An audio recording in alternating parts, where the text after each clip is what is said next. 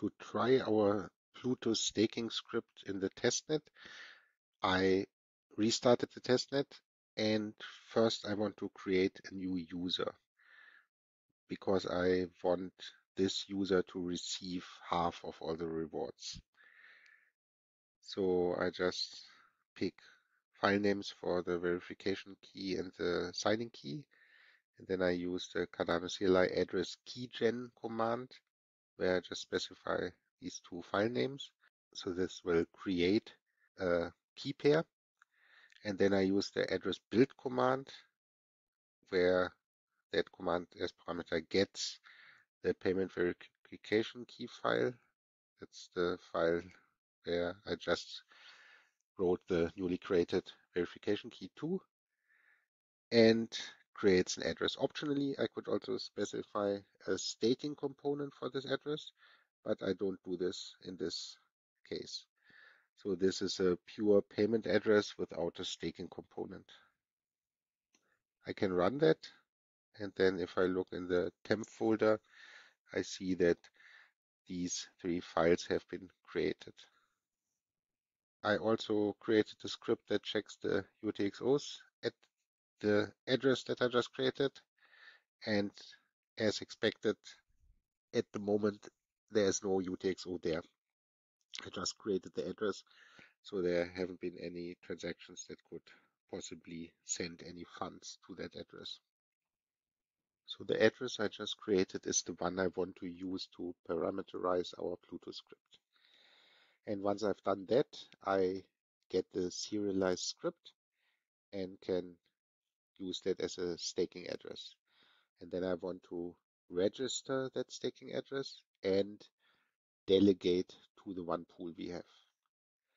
So one step at a time. So this is the newly created address. I need one argument, a txin, to pay for the transaction. I log that. I define various file names. So this here receives the serialized Plutus script. This will receive the staking address that corresponds to the script.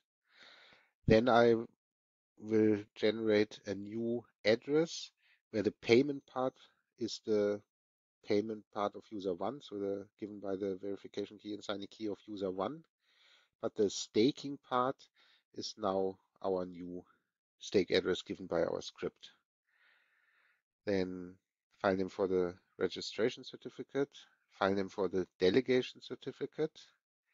I also need the protocol parameters, so file name for that, and then again one file for the unsigned transaction, one for the signed transaction. I set the node socket path.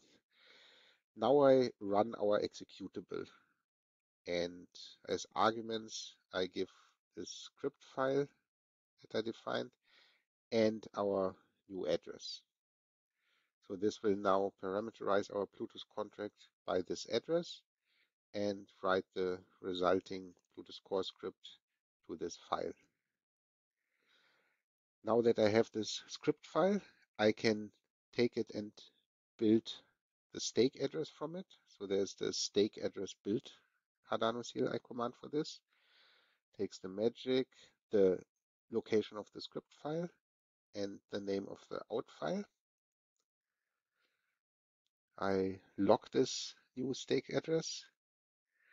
Now I want to build the new address for user one, where as I said, the payment component is the verification key of user one, but the stake component is our new script.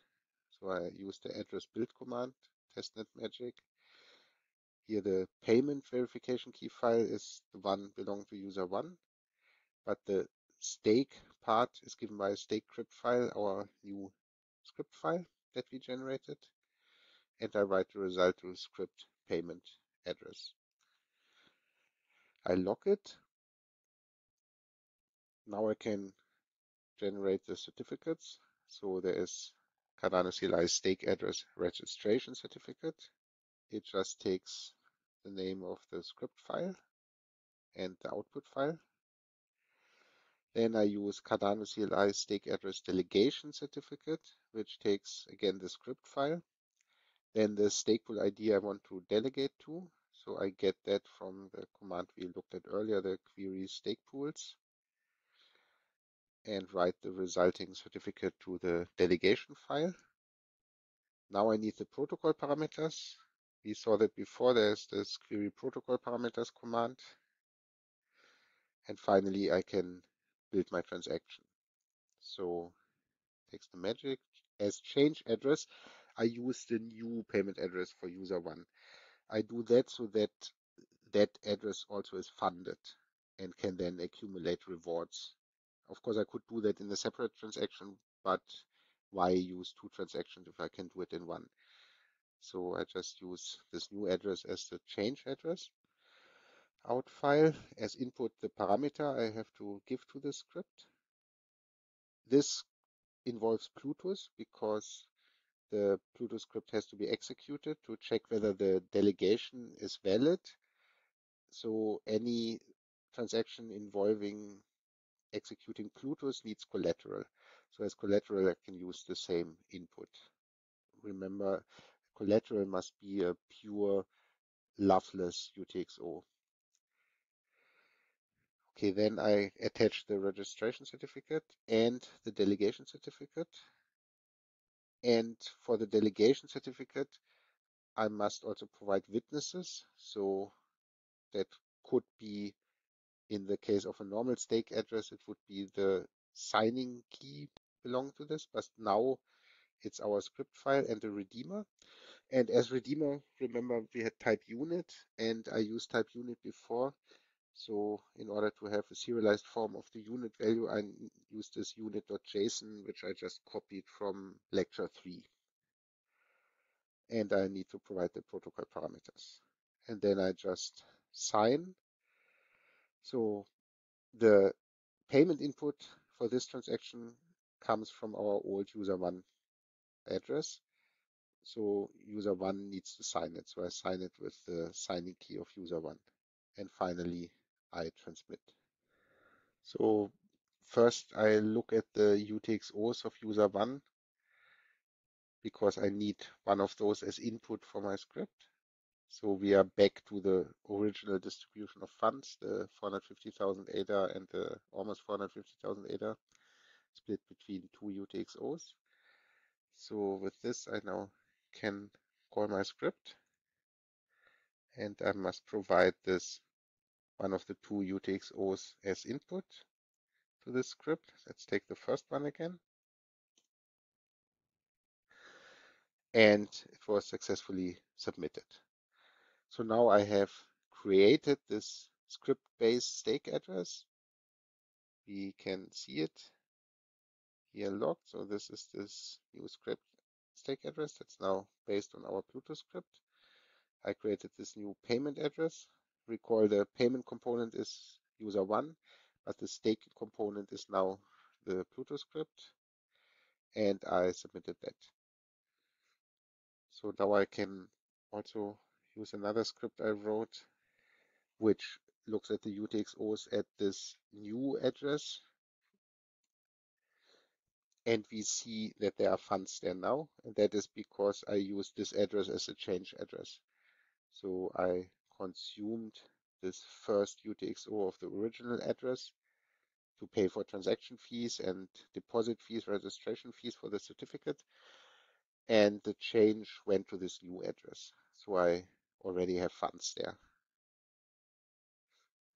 I also provided the script to get the stake address info, called this.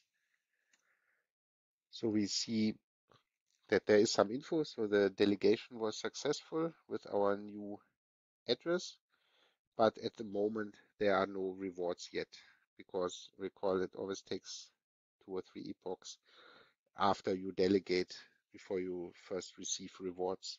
So we have to wait a little bit until we get rewards there. Now I waited a bit and we see that there are now 406 ADA in rewards already accumulated. Now I want to withdraw. And I created a script called withdraw user one script, which I first copy pasted from the withdraw script we saw before we talked about Plutus, and I modified it accordingly. So again, it takes an argument, takes in to pay for transaction fees. It again looks up the amount of available rewards using the script I just showed you, and then picking out the appropriate field, the reward account balance field as before. But now I call it amount 1 because I also have an amount 2, which is half of that. So I use this expression Linux tool to do computation. So I divide this amount by 2, and I add 1 because if this is odd, dividing by 2 would round down, and then I would have too little. So I need at least half. So if it's an even number, then I basically give 1 Loveless too much. But of course, that doesn't matter. Protocol parameter file, unsigned transaction, signed transaction. I log for debugging, real protocol parameters, so that's all very similar. So now for the transaction. So testnet magic, change address, I use the user one script address, this new payment address for user one. Out file as input, I use the specified parameter. Now I also need collateral because now our Plutus script will be executed again because it's a withdrawal action. So I use the same that I use as input also as collateral. Now this is where we make sure that validation will succeed.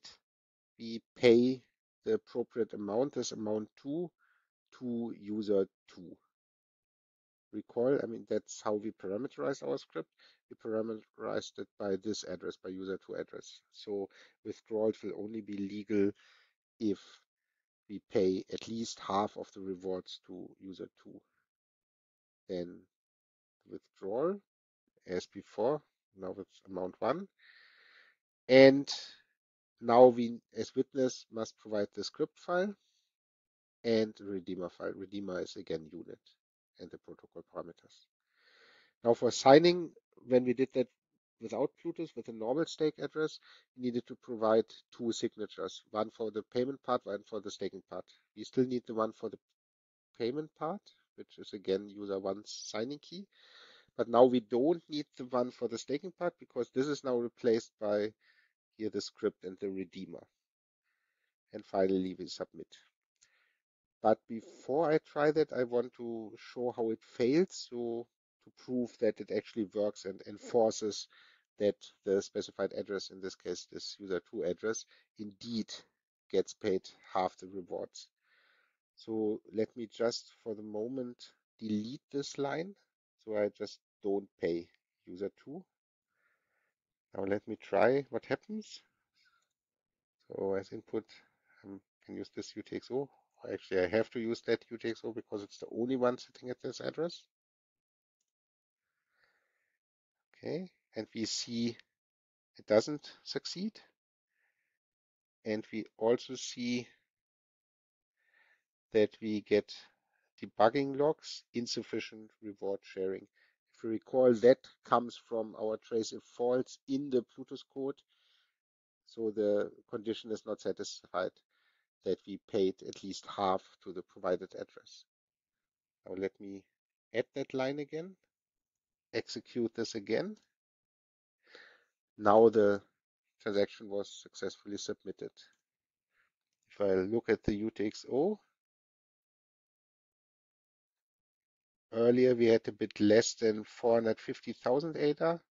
Now we have more, 450,000 and 275. We can also check user 2. Recall when I did that earlier after I created user 2, there was no UTXO there. But now our transaction sent half the rewards there. So we have 276 ADA there. So it works. I could withdraw, but only if I satisfied the condition that user 2 got at least half of the rewards, which is a strong indication that our Plutus script works as expected.